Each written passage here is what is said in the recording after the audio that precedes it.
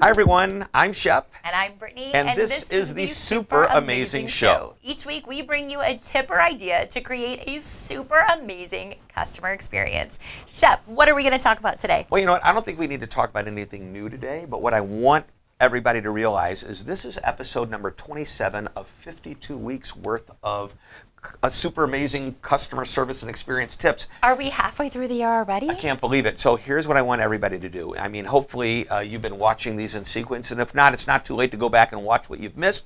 But here's the point. I want you to go back, and I want you to choose the 3 favorite ideas or tips that you picked up from us. I want you to write them down, and I want the whole team to do this, and many of you will have different tips, but then I want you to get together, and I want you to say, okay, we've got our favorite tips. Let's really choose 3. Have we really operationalized these 3? Because that's what I want you to do, is go back, reflect, and get your keepers.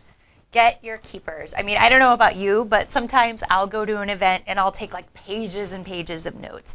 And I get home and I'm on to the next thing. I don't take the time to actually implement them, and I'll flip through that notebook at the end of the quarter or the end of the year, and I'm like, that was such a great idea. Why didn't I do that? Yep. And it's because I just didn't get to it. And we weren't purposeful about turning our thoughts into reality.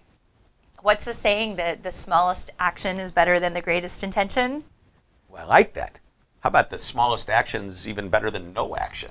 There we go. So take action. Your homework this week is to reflect on what you've learned in the first half of the year. Feel free to binge us if you missed some episodes, but pick 3 things that resonated with you at the time that maybe you didn't implement, and ask yourself, what do you need to do to operationalize that idea? How can you get these 3 things up and running to improve your customers' experiences so that the back half of this year is even better than the front half? Yep. So there you go. You've got your assignment. Go to it. We will see you next week.